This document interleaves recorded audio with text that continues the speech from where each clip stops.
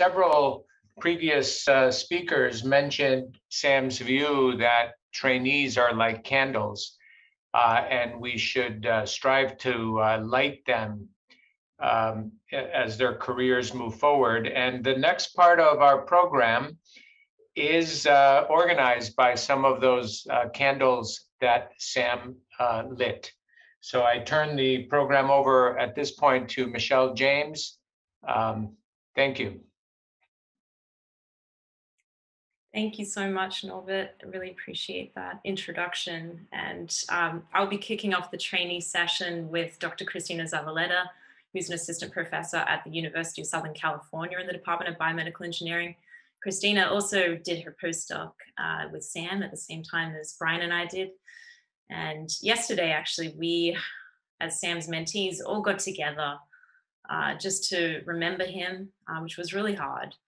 And I wish we didn't have to come together for that reason, just like what Dr. Cherry was saying today. We all wish we didn't have to come together for this reason. But as hard as it was special and it was important to us. And we wanted to share a few things from our time together yesterday, just because we thought it could give you a little more insight into Sam's lab and his academic family. And so we had about 60 people join, and I'm just showing you a few of the screenshots, the faces of his mentees that all got on Zoom yesterday.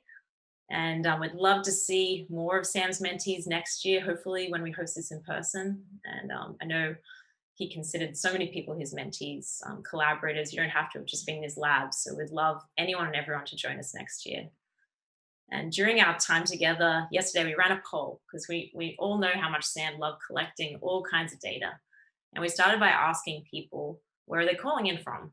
And as you can see here, most folk were zooming in from the US, but there was also a good number of countries represented, and even one person from another planet, which I know Sam would have found amusing. And next we asked folk, what country are you originally from? And I do want to note that this does not capture all of Sam's mentees. This is just the people that participated yesterday in this poll. But you can see, even from this relatively small survey, you can get an idea of the impact that Sam had by mentoring folk from all over the world. And that was something that we really loved about being in his lab, just how diverse and inclusive it was in terms of its makeup. And you can see here, there's folk originally from Tunisia, Bangladesh, India, South Korea, China, UK, Australia, Taiwan, Russia, Denmark, Netherlands, Germany, Canada, just to name a few. And Sam would often joke in lab meetings that he loved the fact that he could have a place to stay all over the world just through his trainees and staff and collaborators. That was something he was really proud of. Next, we asked if you, when you were a child, what did you want to be when you grew up? And you can see here some very common themes that probably are not surprising. Teacher, scientist, artist. Not surprising that these people are drawn to be in Sam's lab. Maybe more surprising is a pilot, as in Top Gun, but hey, it was there. And something that Sam really also took a lot of interest in for his mentees was he would always ask you what your talents were apart from science, apart from what you did in the lab. And he would call on people during barbecues that he would host to come and play the piano, or at our radiology end of year parties, he would have people from his lab come and sing or dance or play an instrument depending on what their talents were. So you can see here most people online. Yesterday it was karaoke, which was something we used to do together as a lab quite often. And then this slide, I think, really does show you just how dedicated people were and how loyal they were to being with Sam, how much they wanted to stay with him. And here on average, people that were participating in this poll indicated that they were with him for around 4 to 8 years, which is pretty impressive, especially given that most mentees here were postdocs and staff scientists, and they didn't need to stay long, but they wanted to. And this is really a testament to the environment that Sam created and what a wonderful mentor he was. People wanted to be with him. And I can speak from personal experience. I remember saying to my mom and dad, I'll be back in 3 years. And they said, oh, that sounds like a long time. And I thought so too. But as soon as I got to Sam's lab, I felt immediately at home. And it's just been a life-changing experience and something that I never wanted to end. So I know a lot of people can relate to that. So probably the most special part of yesterday, at least for me, and I know for many others, was hearing from Sam's wonderful staff members. We heard from Elizabeth Gill, who was Sam's right-hand woman for so many years, and she was really one of our lab moms as well. And Jim Stromer, who shared that he'd been with Sam for 25 years. He took a job with Sam straight out of college. And I think it was him and also Way and Billy and others all shared that something they loved about Sam and were impressed by immediately was that he gave them all chances despite their backgrounds. He would give everyone wonderful opportunities, and that every one of these people just shared really beautiful stories about the impact he had on them. And you've heard so many times today, he just cared deeply about people. He would know all about everyone's families. And I think it's been really hard for people to move on and get other jobs because everyone's comparing their next boss, or trying to find jobs and thinking about Sam, because there just really is no comparison. And it was lovely to hear these stories of their memories. And also, we heard from mentees, prior mentees, that shared about their research and what they're doing now, how Sam inspired them. We heard from people that were with Sam from the early days at UCLA that stayed with him for quite some time, like Preetha Ray and Ian Chen, Abhijit. And then we also heard from people that weren't even in Sam's lab directly, like Adam Schuhandler, who crossed paths with him many times in MIPS, but felt like he was one of his mentees because he would be advised by Sam, and that had a great impact on him. And lastly, we didn't just hear about people's research, but really more about all of the memories of just times with Sam outside the lab and how much he cared about each individual, the sorts of things we would do together at conferences. I remember he took us all to a theme park one year, and he loved roller coasters. So we would, we were just sharing about all of those memories and how much we're going to miss him. Many people shared that he gave them this book at the helm when they left and wrote little inscriptions inside.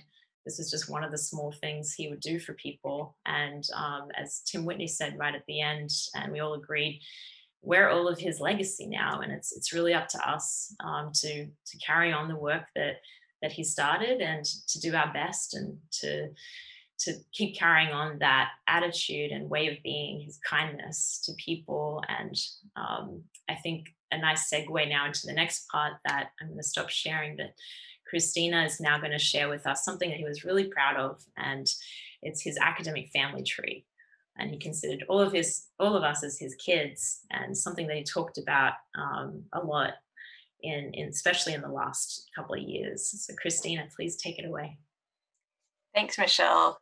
I think I'm sharing my academic family tree. Can you see that? Yeah, okay, great. So thanks so much, Michelle. I wanted to share a little bit about this academic family tree. For those of you who don't know, there is a website called academictree.org. And if you don't know about it, we invite you to take a look. And if you were one of Sam's trainees, we invite you to add yourself to this extensive family tree that you can see here. And what's cool about it is it tracks all of the trainees and then the mentees of the trainees all the way back. And we're going to get into some fun facts in a little while. But first, I wanted to just show you here. Here's Sam. He trained under Michael Phelps, Henry Huang, and Harvey Hirschman, all big names, but you'll see that through those names, we're connected to even bigger names, which is pretty cool.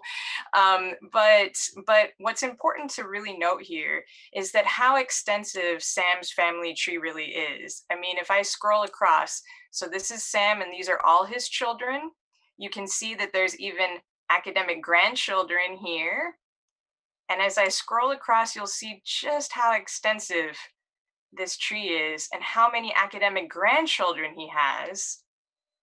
Just incredible. So big. But you'll also notice, if you take a deeper look, that these people are housed all over the place. They have their labs in all sorts of places. We've got King's College, we've got Cambridge, we've got Canada. Really incredible how extensive this is. And I'm going to just, this is so big, but I'm just going to scroll a little bit further down here because I also wanted to call attention to something really cool over here.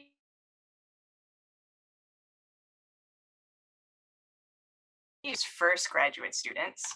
And what you'll see is these little plus signs here that pop up and show his great grandchildren, which and I'm sure there's even more great grandchildren out there, but we invite you to make sure and help complete this family tree, because it's not gonna be complete. It's never going to be complete because we're gonna keep adding to it. So that's the beauty of this sort of thing.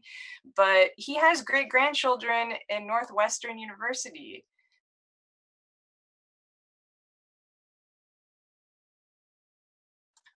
And what's also really neat is that it has these really interesting tools that that you can go and Google in other famous scientists and see how you're connected to them. So I'm going to stop sharing.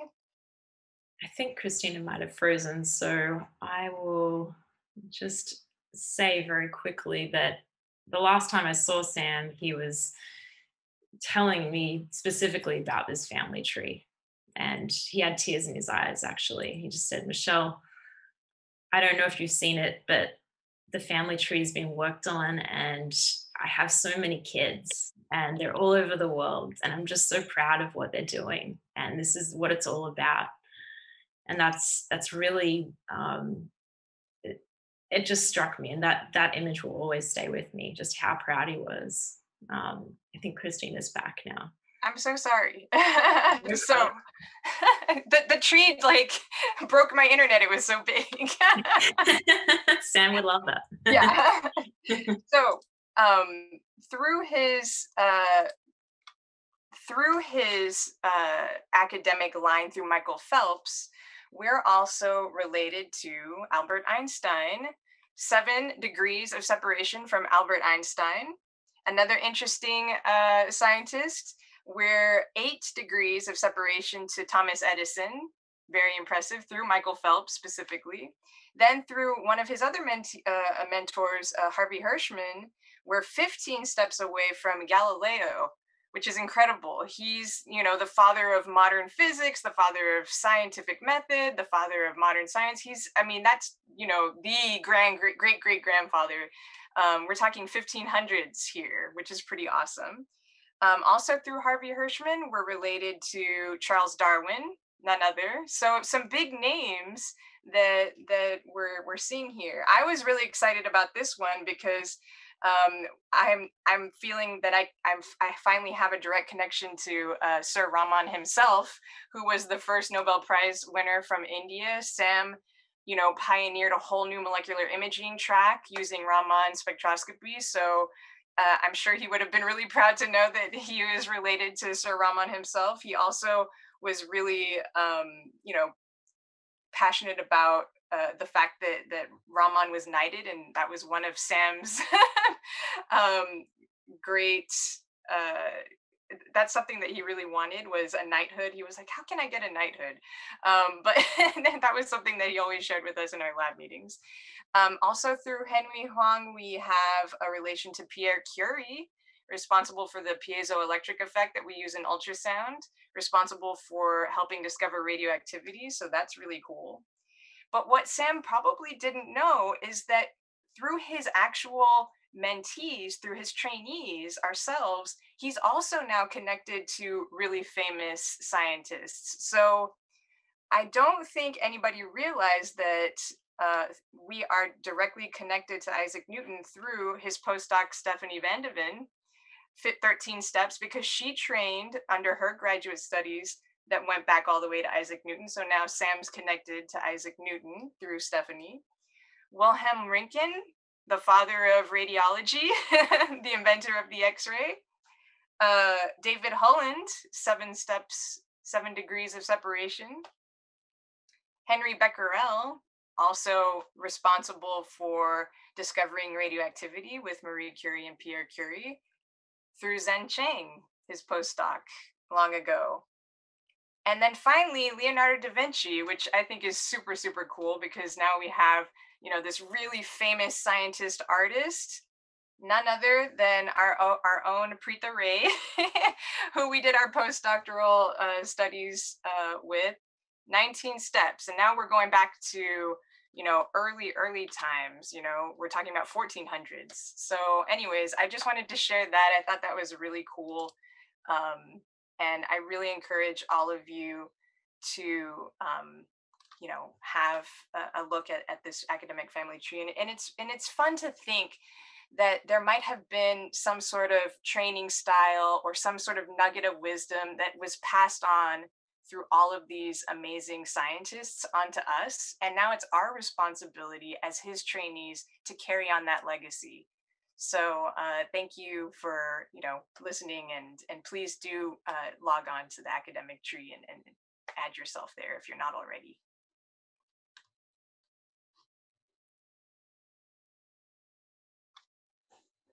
Okay, well, wanted to introduce myself, Nitesh Parashurama. We are transitioning now to the speaker session, and the purpose of the speaker session right now is to illustrate the depth of and the breadth of Sam's family tree. So it is my pleasure to introduce Sandip Biswal, professor of radiology at Stanford. He's a kind-hearted and talented physician scientist who we all know very well in the Gambhir lab because of his talent as a photographer, where we often caught up with him at conferences.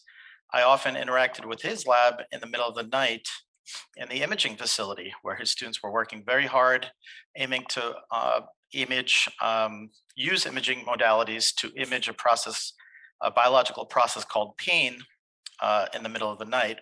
And this is one of the most challenging projects for any of the faculty when I was there at the time. Sandip is currently an associate professor in the Department of Radiology at Stanford. He's co-chief of the musculoskeletal imaging program and director of the musculoskeletal fellowship program. He pursued his bachelor at Caltech in biology, his MD at Harvard, HST program in Boston. He went to Columbia for his internship, followed by his residency at Stanford, and his musculoskeletal fellowship at University of California, San Diego.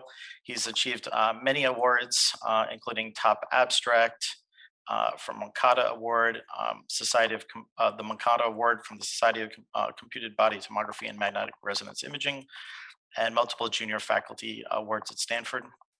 His laboratory, which he's spending a lot of time on, aims to use this concept of pain research and pain imaging to develop clinical methods that would objectively pinpoint the site of pain generation using novel agents, and specifically seek out molecular and cellular pain markers, and to highlight pain-sensitive nerves. So without further ado, I would like to introduce Sandip.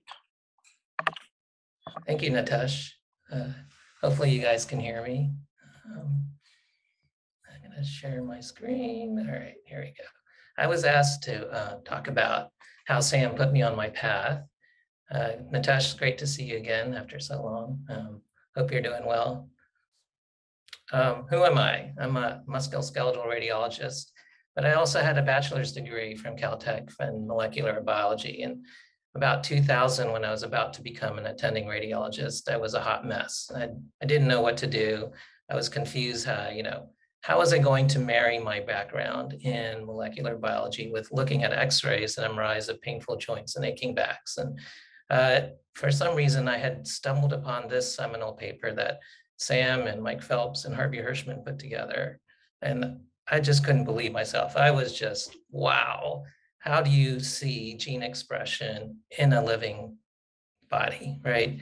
I mean, I thought that was the coolest thing on earth. And, we've been doing it in cells for a couple of decades, but to actually see it in a living body was so cool. So I did a dangerous thing, which is start thinking, and I have a clinical problem that I deal with on a daily basis, and that's trying to help people find their pain generator. So I kind of put the two together. Can you use molecular imaging to image pain? And of course, Sam's email was listed in this article. So I just cold emailed him and explained, how dire the pain situation was and how patients weren't getting cured and we had no drugs for pain. And so it just went on for a while in this pretty long email. The response I got from him just after cold emailing him, I have no idea who this guy is. Sounds very interesting. Call me. So I called him right immediately after I got this email, which was a reply within 5 minutes. And anyone who's worked with Sam knows that's exactly how Sam operates, right? Very quick. So I called him, and then that began this wonderful relationship that I had with this beautiful man for about 20 years. And as Natasha mentioned, I like to take pictures, and so I'm going to try to tell you this story through pictures. And here are a bunch of pictures of him over the years, and see how gracefully he aged. In this middle picture, he actually made us a meal at one of our retreats. I can't remember what it is, but it does look appetizing, and now I'm hungry. So at the beginning, like I said, I didn't really know who he was. And I also realized in this point in my life, after training and being fortunate to train at a number of places, who you align yourself with is as critical as the science behind the idea. If you don't surround yourself with good people or a good individual, then your idea is pretty much dead on arrival. So who was this Sam guy, right? And, in the first few hours of meeting him, and then weeks and then years, I got to learn who he is. But within a couple of weeks of knowing him, I got to appreciate a lot about him and learn that this is a person I want to model after. And one of the first things he did when we started discussing imaging pain was that he was a provocateur, right? He would challenge you about your idea, your science, make sure you kind of know your stuff. It's not lost upon me that I serendipitously captured this light bulb above his head as he was talking to one of his trainees. Challenger, he was ever the challenger, right? He would, he had this raised eyebrow and this wide-eyed look. And when he did that, it was on, okay? You knew you were in for some really tough questioning and you had to be prepared. And many of those discussions, I can't tell you how valuable they were and how much I learned from them.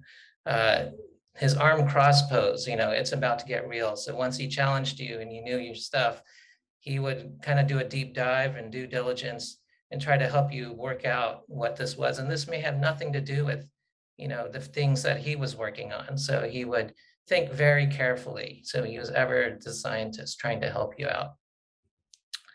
And then once we all kind of had a discussion, he would kind of impart his wisdom upon you and tell you what he thought. He, of course, was our fearless leader, not only leading the research enterprise, but did a lot with the clinical enterprise and then at the hospital at large, as well as the university level. Everyone really listened to what he had to say and then, considered strongly all the things that he led us towards. He was always the motivator, right? Every time he gave a talk, I can't tell you how many times I wanted to stand up and give an ovation, And I always felt sorry for the person coming after them because he knew it was going to be a tough act to follow. And he would always kind of give us reasons to do research, which are always wonderful. And he was always he had this human side to him, which I thought was also wonderful, in that he could joke around with the youngest of children. Here he is kind of joking around with his kids. And then these other pictures, he's showing his lighter side where he's fiercely defending this pool from unwanted invaders. Once we went to, he took us to Magic Mountain, which is a large park and of course near Southern California. And he showed us his daring and fun side. Here he is taking, I think it was called the Batman roller coaster. But as you can see with some of his trainees there, Zach, Andy, Chris DeRusse, enjoying a really scary moment.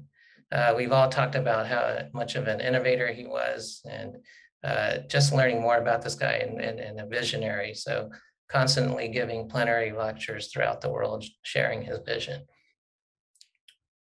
He's a family guy. Here are some pictures with wonderful Aruna next to him, as well as Milo. And we all know how much he loved Millen. Here he is attacking Millen from afar with his water gun. And here he is showcasing Milan's rock star talents. And of course, his extended family with molecular imaging programs, both at UCLA and at Stanford, as well as the Department of Radiology, Amy, a number of networks and collaborations, as Christina was talking about, has been created. And I think most importantly, he was, a friend to all of us, right? He got to know who you were and what your, issues that you were dealing with, and wanted to try to help, wanted to make sure you were okay. I think this is very unique for someone who's in his position. I don't think I've met anyone much like that, who can memorize also the names of your kids and ask them how they're doing, And I think foremost is that you knew he was really passionate and compassionate about the problems he was trying to solve and help those who were suffering. So just a tremendous role model, very fortunate to align with him. So some of the things, how I got led onto this path is that Sam would expect you to understand and be passionate about your science. He would challenge you to make sure that this is a path you want to go. And once you both kind of confirmed that it was, time to move forward, one of the few people I think would take time and energy to understand your thinking and your science, even if it wasn't related to what he was doing. Even this day, there was a question he asked me in 2002, which is still a major issue for my research, and we're still trying to solve that problem. Before I became a part of his family, I was not even related. That's after I sent that email. He invited me to spend a year in his lab at UCLA, which I did. He called chairmen at other radiology departments to find me an academic position. And then he negotiated that position in terms of protected research time and seed money. He also provided the infrastructure for success after I became part of his family here at Stanford. And he's continually helped network the idea of imaging pain to a variety of academic and private interested parties. So how did Sam put me on this path? He was a tremendous mentor. He provided hope for me. He gave me protected time. He was extremely patient with me, as this has been very high risk research. He gave me the confidence to pursue it and stay the course. He provided a multidisciplinary infrastructure, had tremendous resources, built a family and community for us to all thrive, and served as a wonderful role model for his conviction to help those suffering, as well as your colleagues and collaborators. I just want to say thank you to Sam, and thank you for your attention. Thank you so much, Dr. Biswal, for your very clear and poignant characterization of Sam Gambhir, the early years. It was really beautiful to hear that. And now I have the privilege to introduce my colleague and friend, Dr. Adam de la Zerda. Dr. de la Zerda is now an associate professor of structural biology at Stanford. And in the spirit of the Bay Area and Stanford in particular, he also founded and now runs a rapidly growing molecular diagnostics company called Visby Medical. Adam was a graduate student in the Gambhir lab as I began my postdoc. And even among this very large group of brilliant, highly motivated trainees, I still remember how another graduate student in the Gambhir lab characterized Adam. He said, "Sam's lucky to have him." And I think Sam would have agreed wholeheartedly. And Adam, for his part, I think he might say he was much luckier even to have Sam. And among his various talents, I think, like Sam, you'll find Adam a particularly engaging speaker. And let's now please welcome him. Thank you. Thank you so much, Brian, for this too kind of introduction. And there's no doubt that the honor and the privilege to in this relationship between Sam and I was always I always felt that it was mine. The time that you spent with Sam, I think kind of divided, at least for me, on the pre, during, and post time in his lab. And so I thought that rather than telling you what I think of Sam, I'll let you be your own judgment of that. I'll just tell you a couple of stories about him. And I think in many ways, it's what I know, those interactions that I carry with me now in the day-to-day life of how I conduct myself with other people, And I'm certain that in the same way that he touched me and all the other mentees of his, were also very much excited about passing this over, and the things that we encountered with him and loved so much to learn from him. There's something very interesting about Sam, that he was incredibly stubborn. And I remember before I decided on which lab to join, I was a graduate student first year. I was moving between different labs, did a few rotations. Sam was actually my fourth rotation of the year. It was really the last. You really should not be doing that many rotations typically. And I knew that I have to choose very carefully here, because everything was at stake.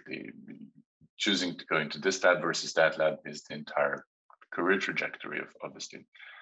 And I remember talking to somebody who was at the time a postdoc with Sam, Shaikel, and some of you might remember him. And I asked him a little bit about him, and he told me the same thing. So let me tell you something. So Sam at the time just won a very, very large grant by the National Cancer Institute called CCNE, the Center for Cancer Nanotechnology Excellence. So a very large grant, somewhere in the tune of about $20 million, the first CCNE. And Shai told me something that was really interesting. He said, let me tell you about how stubborn Sam is from obviously a good point of view. He goes, when the announcement for who won the CCNE came out, our name wasn't there. Sam submitted, but our name wasn't there. So it was, and Shai told me that he remembered walking into the lab that morning and looking for Sam and looking for Elizabeth. And I said, hey, Elizabeth, where's Sam? And her response was, well, he's in Washington, DC. He actually, the moment the announcement was made, he took a flight. I don't think people were expecting him. But sure enough, a couple of days later, he came back from Washington, DC, and there was an announcement made that there was another grantee added there, and sure enough, it was the Stanford CCNE program. I remember hearing this saying, wow, that's the kind of person I want to be working with, somebody that doesn't take no for an answer, that is so incredibly passionate about anything and everything that they're doing. And then I joined this lab, and there's so many different things we can all look back and say, wow, those are really moments where his character was imprinted on us. But I thought I'll share maybe a couple. The first thing was really the concept around, are you a boss or you're a mentor of mine? And it makes a huge difference, huge difference. You know, in industry, you have bosses. Very rarely do you have mentors. But in academia, you really could be both a boss and a mentor. And you have to choose which are you, and you have to make sure that the hat you're wearing is very, very clear. And I remember with Sam, the context was always very clear. It was incredibly clear when you walked into his office. It was incredibly clear which hat he was wearing. And 99% of the time, he was wearing the mentor hat. In other words, he actually cared more about you than he cared about the output of the work that you're doing, than the output of the lab and the output of the field generally. Not that he didn't care about the output of the field, clearly he started this field, but it was very clear that he cares about you.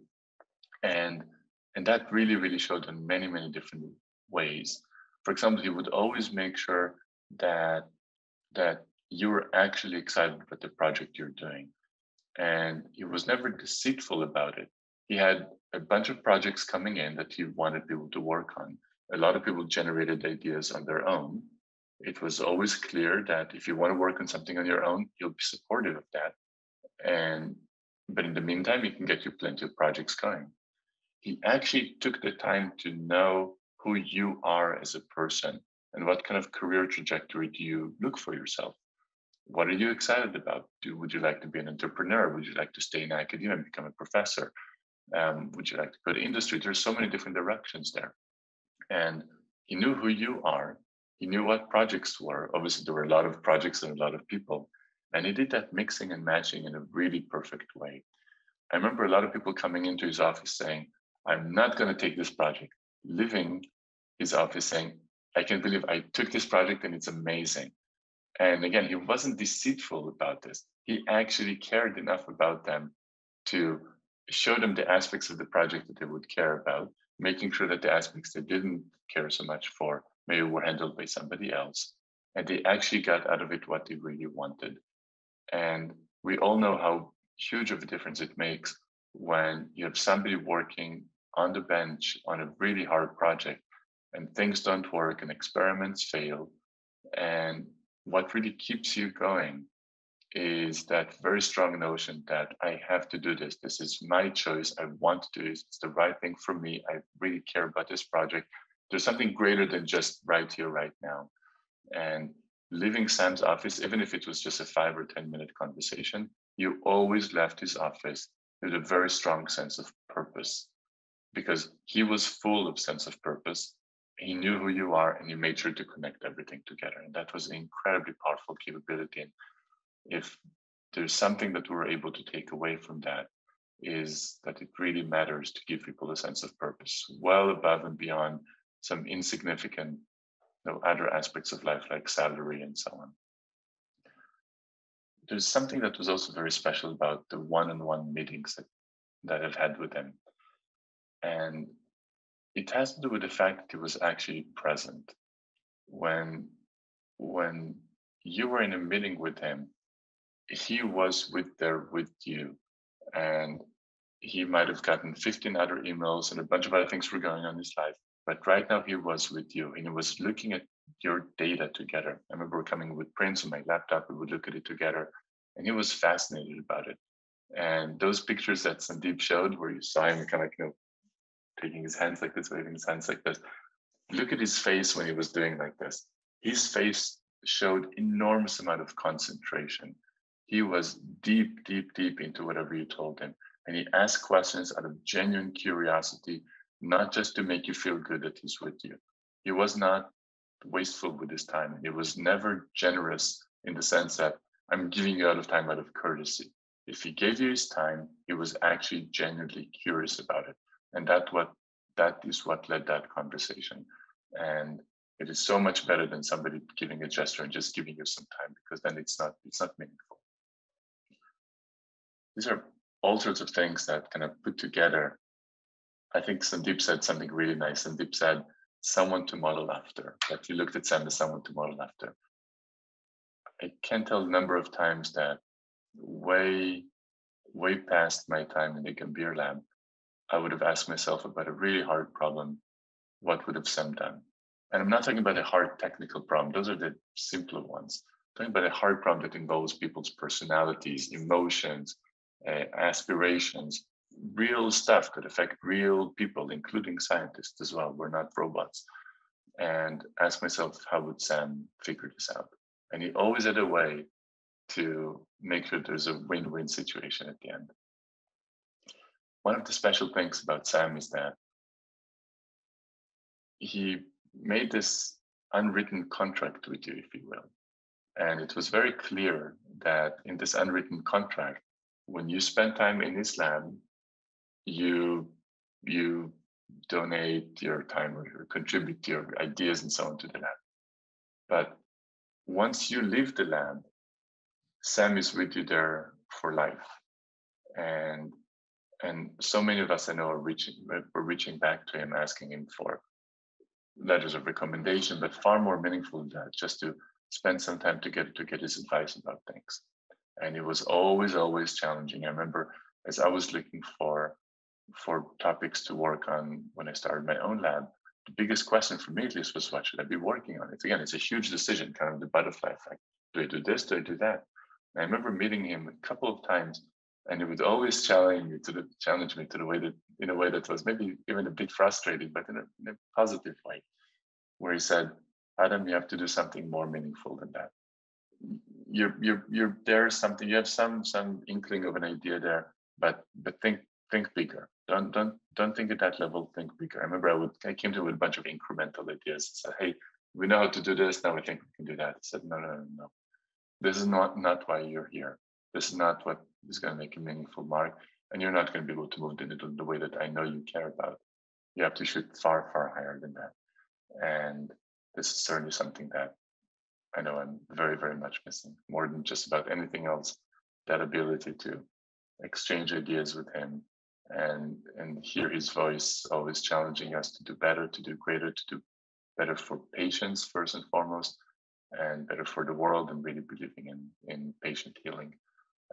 Truly, truly, very, very special human being that I know all of us here on the call, on the Zoom call, are generally very much missing. Thanks so much, Adam, for sharing that perspective. We're really grateful for your words. I know that I still remember Adam as a graduate student in our lab, and working with him on all sorts of fun things, because he had his electrical engineering background, which was so different from a lot of our more molecular cellular backgrounds. But he was never afraid to dive right in, which was amazing. Which brings us to our next speaker, who is Adam Della Zerda's first graduate student, who recently graduated in the biophysics program in 2018. And they're at Stanford with Adam. And his research focused on the development and application of nanoparticle contrast agents for optical coherence tomography. And after completing that degree, Elliott went on to work at a startup, Nautilus Biotech, in research and development to help establish the next generation platform for high throughput proteomics. He's currently a postdoc, so he's gone back to academia, which we're really excited about. He's currently a postdoc in the Department of Molecular Genetics and Microbiology and Biostatistics and Bioinformatics at Duke, where he uses single cell multi-omics and computational approaches to study different or differential cell fates in Epstein-Barr virus infection and virus-mediated oncogenesis. And I'm really excited to introduce Elliott, because I remember the first time Adam got his professorship at Stanford, he was so excited to recruit his first graduate student. He brought me over immediately to introduce him. And from there on, I also fell in love with Elliott, because he's just such a great student. And he had that same sort of enthusiasm that Adam had as a grad student. So there's definitely a common thread between Adam and Elliott, and seeing what Sam passed on down through the generations. So Elliott. Thank you so much, Christina, for that really kind introduction. It's great to see everybody. And I'll just, before I start, I'll share a little nugget that Christina is who I have to thank for helping me learn how to do tissue resection from mice, which ended up being super useful for my PhD project. I'm really honored to have been invited to share with you my small piece of the story of Dr. Sam Gambhir's mentorship legacy. That story began when I met one of Sam's many gifted former trainees who you just heard from, Dr. Adam Della Zerda, in my first year as a biophysics graduate student at Stanford. Adam had given a guest lecture on photoacoustic imaging and optical coherence tomography in a molecular imaging class that I was taking. And I remember that he was such a compelling presenter, and he was so clearly invested in creative research and innovative techniques that I was inspired to rotate in his lab. And shortly after starting my rotation, it was obvious to me that that was where I wanted to conduct my PhD project. As a mentor, Adam was incredibly supportive of me and my research interests, and both my personal and professional development. And a big part of that support stemmed from his enduring ability to think positively amidst uncertain circumstances and adversity, to be persistent, and to work tirelessly to make good things happen. Now, Adam comes by those abilities by his own right, to be sure, but I'm going to make the well-informed hypothesis that he refined those natural gifts by learning from and training with Sam. I soon came to appreciate Sam's direct impact on my scientific training, my skill sets, and particularly the scientific environment that I got to be a part of as a trainee. When Adam first introduced me to Sam, I was struck by the precision with which he described his group's research, but more so by his ability to consistently frame that scientific detail and technicality within the broader scope of purpose, to do work capable of transforming and improving patients' lives. Each time I heard him give a presentation, he always made the motivating bigger picture clear. That was the through line for Sam.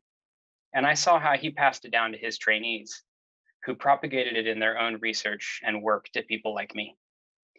I got to see how he passed down a belief in the service mission of academic inquiry and scientific curiosity to his son, Millen, who worked with me as a high school student for a summer research internship and who earned a co-authorship on our lab's first peer-reviewed publication. As a member of Sam's scientific lineage, I benefited from working with and being trained by investigators who likewise possessed his talents for scientific communication, creativity, and purpose-driven research. And much like Adam did for me, Sam made things happen by cultivating a scientific environment that helped his trainees succeed. I mean this not only in terms of his profound contributions to things like MIPS, the molecular imaging program at Stanford, or BioX, which foster excellent research collaborations, but also quite literally to access to instruments and materials that ended up being essential to my PhD project. By providing me access to his lab's nanosite and DLS, and even the poster printer, Sam helped me to make good things happen during my PhD. He and his trainees also created an enriched atmosphere on campus that they brought with them to conferences like the World Molecular Imaging Congress, from Savannah, Georgia, to Honolulu, Hawaii, to New York City. My research experience and work, as well as the work of so many others, were made stronger because of the fruits of Sam's efforts to help establish Stanford as a force in molecular imaging research. The positive impact that Sam has had on my career didn't end when I graduated, and it continues today. His extensive contributions in molecular imaging speak for themselves, but his positive contributions to people's growth and career advancement may match and even exceed them. Without Sam's mentorship, I might not have gotten to learn from and train with Adam. I also might not have had Dr. Jesse Jokers just one building away from mine to help me get started making gold nanorods as OCT contrast agents. Nor would I have gotten to learn from Dr. Christina Zavaleta about service-enhanced Raman scattering, or to collaborate with her and Yas Campbell to study the biodistribution of SIRS active contrast agents. And without the larger scientific environment that Sam helped build, I might not have met Dr. Parag Malik, who's been instrumental in my career and helped me branch out scientifically. These are the people who have consistently supported me and who continue to do so as I chart my career in scientific research. And Dr. Gambhir's mentorship and efforts provided a foundation for those relationships. I think one of the most beautiful aspects of academic mentorship is its exponential character. Over the course of a career, one person can train many others who can in turn do the same, whether in an academic context or otherwise. And Sam's investment and dedication to rigorous, excellent training continues to make positive differences for so many of us. And as his academic grandson, I'm proud to inherit that opportunity to propagate those qualities and support to others during my career. Thanks to Sam, there are a lot of us who can do so. Thank you to the organizers of this symposium and everyone who's made this celebration of Dr. Gambhir's life work and legacy possible. And thank you for listening. Thanks so much, Elliott.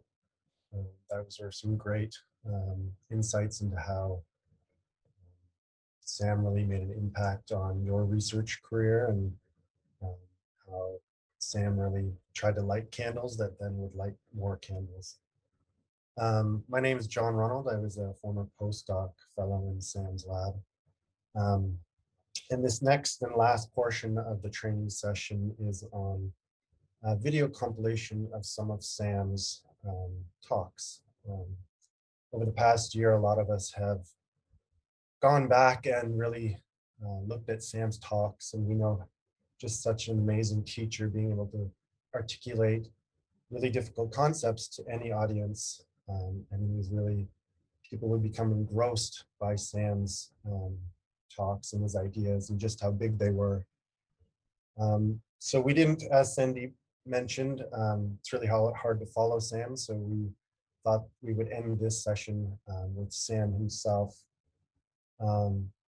And so this is just a short compilation of some of his talks. I would really encourage you to seek out some of his talks on YouTube, and we can also give you some of the links for some of his full-length talks if you are interested. And I just want to say that this was put together by the organizing committee, but a special thanks to Jim Stromer, who again, you heard was with Sam for 25 years. So we hope you really enjoyed this video, and thanks so much.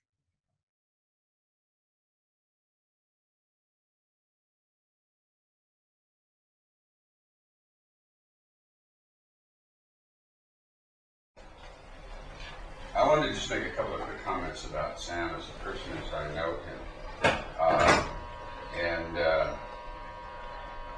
And so I wanted to just pick a couple of ways to describe him. One is excessive natural curiosity, and truly it is excessive. Sam always wants to understand how things work, or he tries to make them work. And he is very energetic in his efforts to do that. He also has an intellectual basis by which he determines when he has explored things enough. In a single word, it's called exhaustion. And he works to this complete exhaustion. The definition of molecular imaging could be maybe a turnoff to some, but I can tell you that this is going to be as exciting as anything could be. This is the area that's really changing the world. I think, we think of these medical miracles. Wait till you see some of his pictures. And if you saw his CV and his accomplishments, you'd realize that he's on a direct pathway to a Nobel Prize. The radiology is not radiology. This is a whole area that will be integrated and probably direct medicine. His career has really zoomed, as far as I'm concerned, in terms of worldwide recognition. There isn't a place I go where someone doesn't know about the work that Sam Gambhir is doing.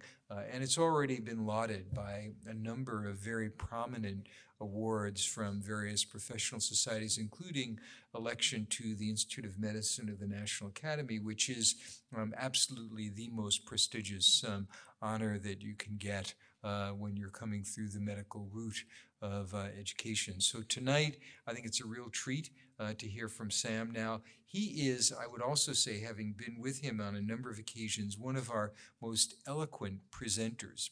Now, Sanjeev has actually accomplished a great deal in his career, having dedicated 15 years to molecular imaging in cancer research.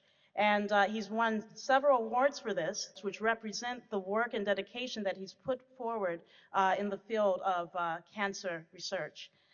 So in 1994, after Sam had completed his MD and his PhD in biomathematics, his internship and residency in nuclear medicine, and became an assistant professor in my department, he came to talk to me. And he said that he was not sure that people would ever be interested in his work that brought together physics, biomath, and nuclear medicine. I said, Sam, trust me. You have the ability, the imagination, the relentless drive to not only create interest in our profession, but also to build a new future for it, and you will be fine. Now, today, if somebody asked me who Sam Gambhir is professionally, I'd say whatever the hell he wants to be. So I introduced my student, my colleague, and my dear friend, Sam Gambhir. So let's start with what really matters, what we're taught as medical students and as young physicians, but we often forget. And what really counts is the patient. And it's not so much that our therapies, even for cancer, are that bad. As much as you hear about that, oh, our therapies are ineffective, they're ineffective when applied late. When they're applied early, if we could know the disease existed early, the entire equation for the progression of that disease, in this case cancer, changes. So this is a very important motivating issue, something that makes me very angry personally. But that anger motivates me to do something about how we're going to take care of our children in the future and our grandchildren. It's not a surprise when we look at the data that as you back up and look at earlier and earlier stage tumors of many types, that the survival curves quite often look like what's shown here. When you have cancers that are truly caught in stage 1, 2, we have much better survival rates. And yet, when we look at what's happening in this country, and that matter worldwide, we're spending 100 times more on the late stage problem. And this has fundamentally got to change. We in the imaging community ourselves are guilty of this because we've been afraid to tackle early detection because it is a harder problem, because we'll see the numbers of cells we're trying to detect are hard. And I should also add, we're not just trying to detect all early tumors. We're trying to detect early relevant tumors, those that will go on to kill the patient. And there's a big difference because the issue is not early detection, but early relevant cancer detection. And that's what we have to remain focused on. If we try to look at what imaging is currently able to do, we're usually in the range between this 10 cubed to about 1 cubed. We've been able to push below the 10 cube limit just in the last few years by improvement in kinds of technologies, detectors of the technologies, the imaging agents that we'll hear about. And I think we're going to start to cross through this barrier in the next few years. And going from this 1 cube barrier to the 0.1 cube, which really puts us at just a few hundred to 1,000 cells, requires some real innovation and luck. And hopefully I can convince you there's some things happening that will let us cross even that barrier in the years to come. As I've shown in the past, we're continuing to evolve so that we go from more and more anatomy to more and more biology. With the kinds of imaging technologies, including some that weren't even on this slide as little as a few years ago, that let us probe deeper and deeper at the molecular and biological level. So I always like to step back from things and say, what's wrong with the way we're doing things? And in imaging, a large group of us around the country, we're starting to ask, what's wrong with the way imaging is done? And what's wrong with it is that a lot of the images, whether they be CT, MRI, other technologies that are more anatomical in nature, you can get so much information about, let's say, a complicated city, just like the body might be viewed as a complicated city, by taking pictures from space with a satellite. And that's sort of where X-rays and CT are at. We don't really know when we look at these images what is going on with groups of cells, whether they be cancer cells or otherwise, what's going on in terms of gene expression in those cells. You're seeing the late outcome of many cells leading to changes in anatomy. And that's fundamentally a departure from an emphasis where we would like to be able to look at the cell molecular biology of cancer cells while they're intact and present in the living subject. Shown on the left is a blue gene that is driven by a red switch, a red promoter. And what you see is a blue protein being made. But imagine that I don't have a tracer for the blue protein. Instead of building a tracer for the blue protein, I can instead deliver a reporter gene into that same cell, shown as the red reporter gene. And now I can make red message and red protein, but I have an imaging agent for the red protein. That imaging agent for the red protein lets me indirectly infer what's going on with the blue protein. This was very intriguing to me because it freed me up from having to develop ways to do chemistry and radiochemistry. It said we could always go back and study any process in a cell by simply engineering that cell to make a reporter protein for which we already had an imaging agent. HSV1-TK can be imaged by having, for example, an acycloguanosine labeled with fluorine 18, and now this fluorohydroxybutylguanine will go into a cell, will also be phosphorylated if and only if the gene is present in that cell and is being expressed, a gene that normally would not be in your cells. And thereby, because it's trapped in the cells after phosphorylation, it would lead to signal letting you know that gene expression is occurring in that cell. One of the first things that we did was we looked at adenoviral infection within an animal model. If you have an adenovirus that carries this reporter gene, and that adenovirus infects the cell, now that cell will be able to trap, in this case, an acycloguanosine, whether it be fluorine 18 ganciclovir, as we originally used, or now fluorine 18 penciclovir. We translated this tracer. Shahryar Yagoubi in my lab helped move this tracer to humans. This is the first human that was ever imaged with this tracer. This is a normal volunteer. Working with Dr. Peñuelas and colleagues in Spain, in Pamplona, Spain, we did the first imaging of adenoviral-mediated human gene therapy. My lab then started to explore another optical reporter known as the Ranilla luciferase, taken from a sea organism, and selenterrazine. This opened up all kinds of optical imaging approaches that would then lead to a huge growth in biological models that are now commonly used for optical imaging of gene expression. Here we would fuse together luciferases, fluorescent genes, and PET reporter genes so that one combined protein is capable of fluorescing, interacting with substrates to produce light through bioluminescence, and capable of phosphorylating a PET tracer. It's actually one large protein, and the optimization of this actually took many years. This would let you go from cells to small animal models all the way to humans with a single reporter construct. Joe Wu, now the head of the Cardiovascular Institute at Stanford, would apply all these approaches to looking at cardiac imaging of stem cell transplantation. We would also apply these approaches in multiple other areas, in the pancreas, looking at pancreatic islet transplantation.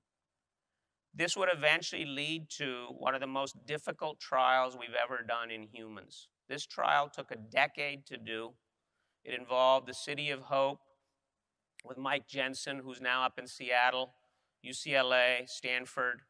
And it's something that I feel very proud of because we stuck with it for over a decade to bring this in.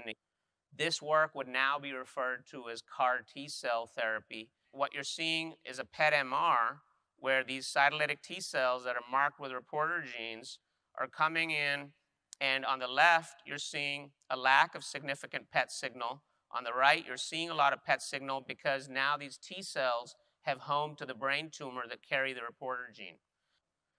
These cells would nicely be visible, and we would start to understand why they're failing. We'd also start to see that the cells can move to other areas of the brain. We would also develop approaches to fundamentally hijack the splicing machinery of any cell. That split reporter would then be used to accomplish what's called complementation and reconstitution.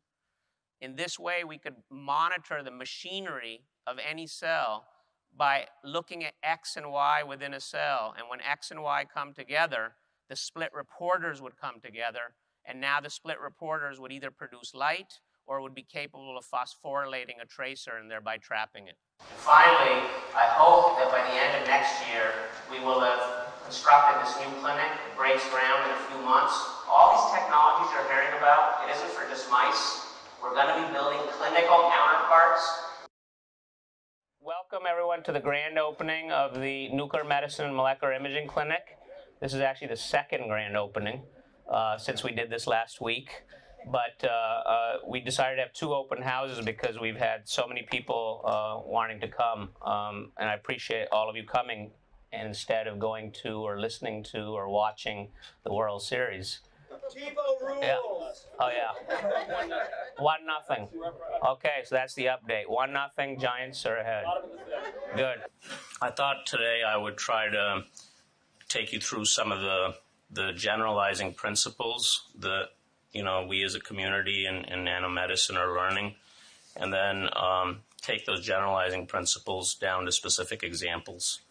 So many issues, and that's what makes it very difficult to classify a given probe all the way through the process in which the FDA is used to for a small molecule or biologics.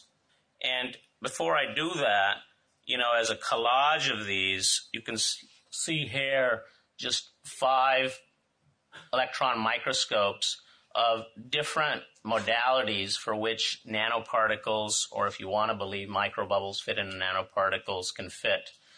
One of the problems with quantum dots or other optical particles is the need to use light to excite them. So here the investigators are asking, well, what if you didn't need to use light? Could you have self-illuminating quantum dots? Why not have the quantum dots produce their own signal? And what you're seeing here are QDs functionalized with a Ranilla luciferase.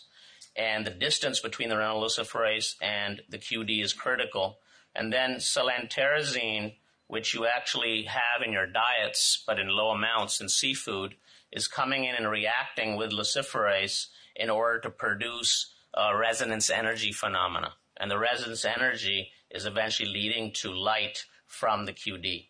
The idea dates back now to the 20s with Chandrasekhar Raman, and with the use now of surface enhancement Raman scattering, one can build nanoparticles in which you get intense light scattering, inelastic light scattering, so that one can amplify signal.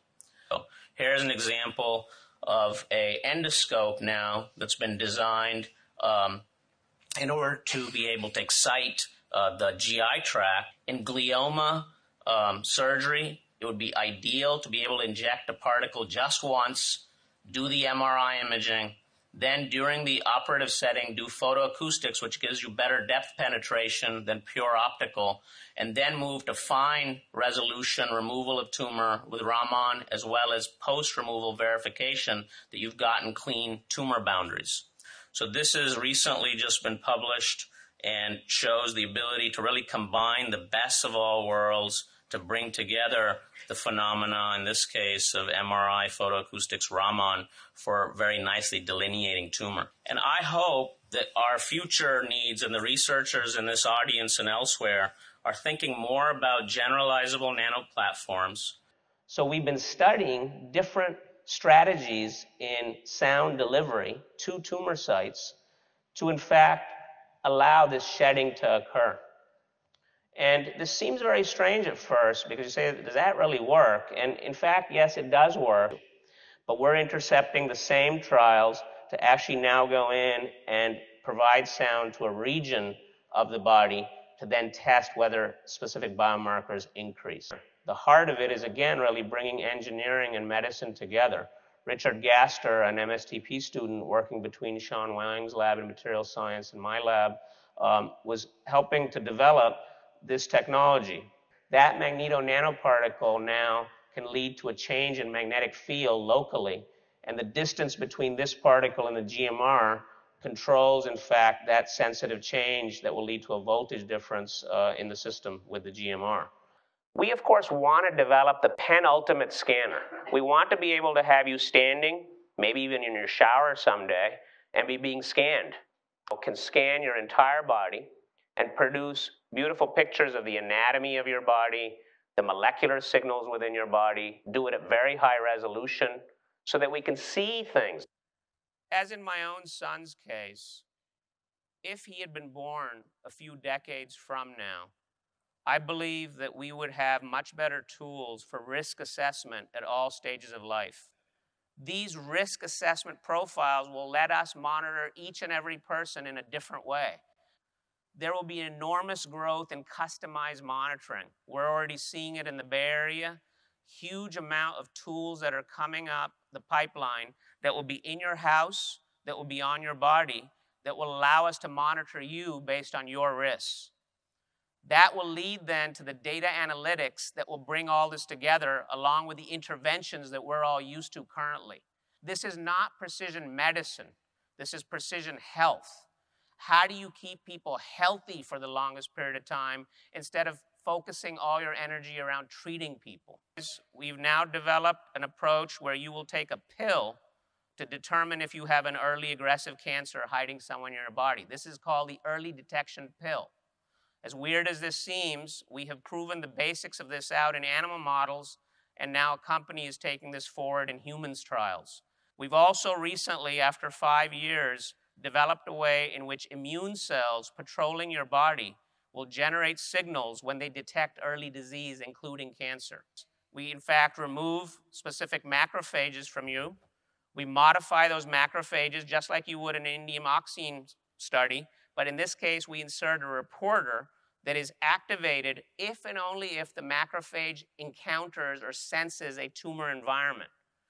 As we've started to deploy new nanosensors in toilets that will start to sense molecules being released in your urine that are present and let us identify early disease.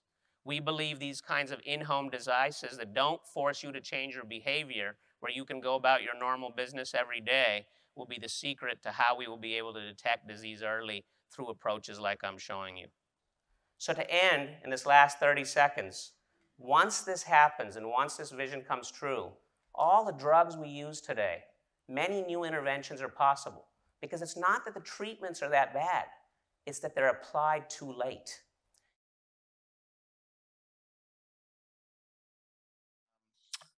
So that brings to end our mentee session. I wanted to thank all the mentees who participated and contributed ideas. I wanted to thank all our speakers who participated today to illustrate the family tree. And now we are going to go on to the rest of the day. So thank you very much. And also Jim Stromer for putting the video together.